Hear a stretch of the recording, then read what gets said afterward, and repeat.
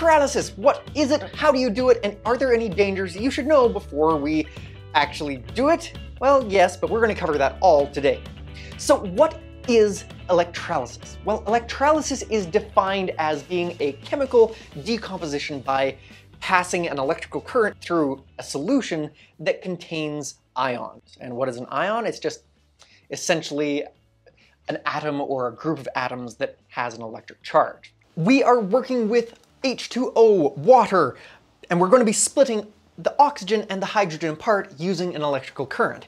Now, this is the most common form of electrolysis that you can do yourself, and we're going to do the most basic, safe way so that you can do it very quickly and easily and can make some pretty bubbles out of the water and actually split the molecules apart using science, yeah! But then after that, we're going to do the unsafe method using table salt, and we're going to go into the chemistry of why that produces chlorine gas. So let's go. We're going to start off with distilled water and magnesium salt. Now, if you're doing this at home, make sure you use magnesium salt and not table salt. Because again, the table salt is the thing that creates chlorine gas, and you don't want that. You want oxygen, not chlorine gas. If you're doing this at home, you need a 9-volt battery, some sort of diode, so some screws, container to hold the water in, some distilled water, and magnesium salt. The container that you use should be heat resistant. So I'm using a Pyrex beaker just because that's what I have laying around, but you could use a mug or a heat resistant cup. So now we have a cup full of water. Now if we were to stick our diodes in there and actually run an electrical current through the water, nothing would happen, because oddly enough, distilled water is not very conductive. In order to actually make this water conductive enough to do anything at all, we need to add in some salt. Now, we are using magnesium salt here, and magnesium salt will add enough conductivity to the water to allow the electrical current to go through the water and split the molecules into their individual ions, which is what we need for electrolysis. The next step is to try and make this completely dissolved in the water. Now, I'm going to stir it for a little bit here, but it takes a lot of time. So instead of trying to stir it continually, I'm just going to use some lab equipment. This is a little magnetic stirrer that I picked up for my own personal lab. It essentially just stirs it up for you. So this is completely unnecessary, but I like using my little lab tools. So here we go. Haha. If you do stir it yourself, make sure you mix it enough so that you can't see any of the Epsom salts sitting on the bottom. It's not going to affect the experiment per se, but it just adds another layer that could go wrong. Make sure all of your salt is dissolved in the solution. The next step is to figure out a way to get the electricity to pass through the solution, thus creating the electrolysis. So you could just have 2 spoons sticking in the water and then touch each spoon to the 2 sides of a 9-volt battery, and it would do the exact same thing. What I'm doing here is I'm just attaching some rubber bands on either side of the battery, and then pushing the stainless steel screws or bolts that I have set up here so that it'll hold it steady, and it's essentially just creating really long poles attached to either end of the battery. And for me, this is the easiest way to do it. I have one go down the middle just to make sure that they don't touch each other.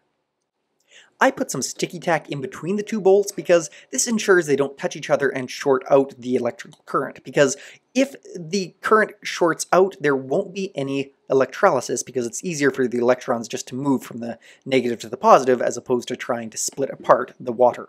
Now the only thing left to do is to dip those 2 diodes into the salt water. And instantly you can see those are all bubbles of pure hydrogen bubbling up off of the diode. And off the other side is oxygen, but less because there's twice as much hydrogen in water than oxygen. But it still is producing a bit of oxygen. Now, as we bring it closer together, it actually becomes more violent a reaction. But if we touch the 2 diodes together, and I'll see if I can get this on camera, right there, it short circuits and the electrolysis stops completely. And as soon as we bring them apart again, it starts up. All right, so why don't we use electrolysis to create hydrogen gas? Because it seems like it's fairly efficient, but it's actually not. You can only strip off 1 hydrogen out of the H2O, and the rest just turns back into water right in between. So there's a lot of inefficiencies in this system if we actually wanted to create hydrogen gas or oxygen. Isn't that cool? Science is so awesome.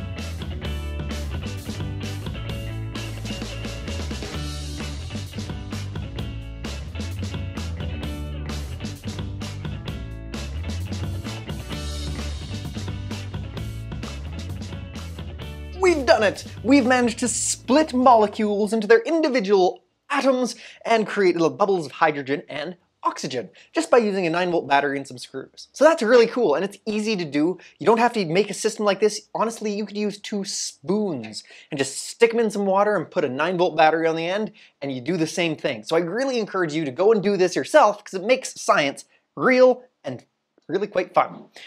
Let's move on. So the simplest explanation of what electrolysis actually is that you're giving electrons to one substance and taking electrons from another. And the reason why it's safe to use magnesium salt or epsom salts is because whatever is easiest to give and take electrons from is what will happen, just because it's not going to go out of its way to make something else happen. And water is easier to give and take electrons from than magnesium salt. Not so with table salt. Table salt is NaCl, also known as sodium chloride or table salt. Chloride ions are actually fairly weak. It's easier to remove electrons from chloride than it is from water, which means that when we run this experiment with table salt, we're going to be able to remove the hydrogen from the water, but no oxygen is going to be coming off. Instead of oxygen, it's going to be chlorine gas. So yeah, don't try this at home.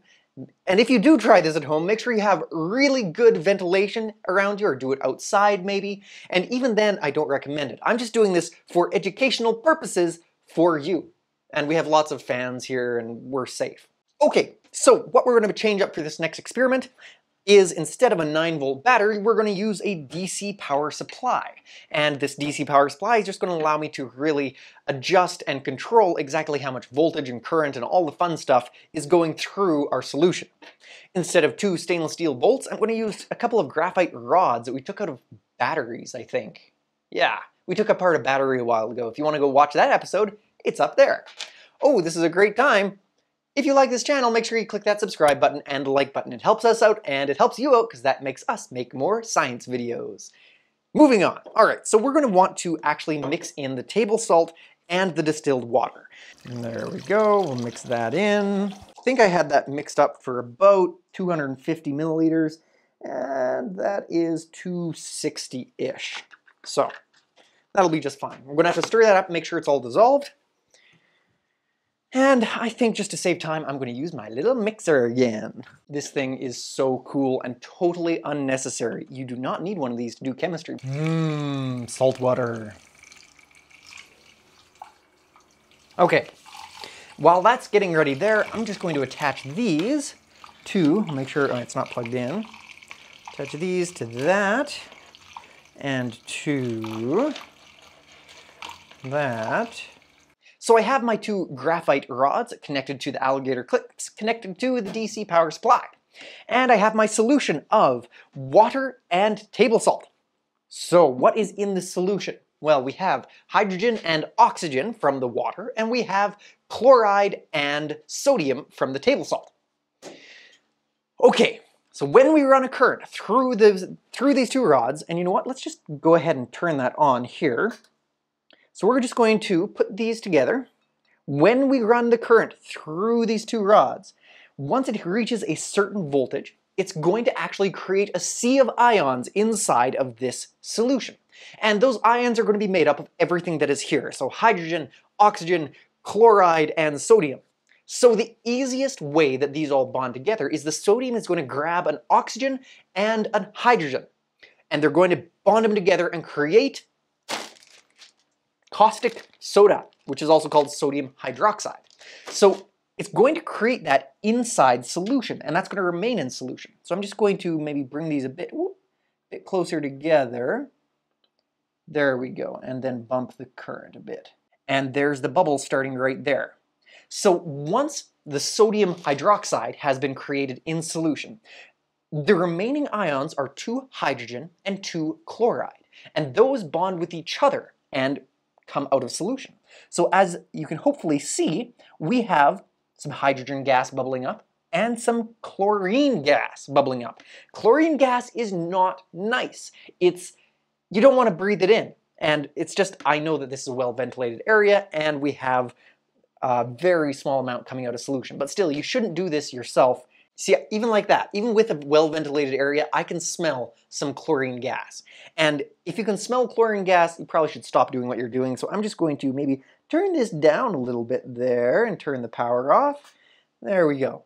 And just like that, it stopped. So right now in this solution, we still have the salt water in here, but there is some lye, which again is that sodium hydroxide in solution. So you don't want to drink this because then you'd be drinking some sodium hydroxide, but it does dissolve fairly easily, so it's suspended in solution. Well, I hope that made sense. If you guys have any other questions, let me know. And if you have an experiment that you want to see done, I also want to know that because I'm almost guaranteed to get to it someday. This is Destructive Creativity. If you like this show, make sure you subscribe. It helps us out. See you next time. I'm Jonathan Allers. Bye!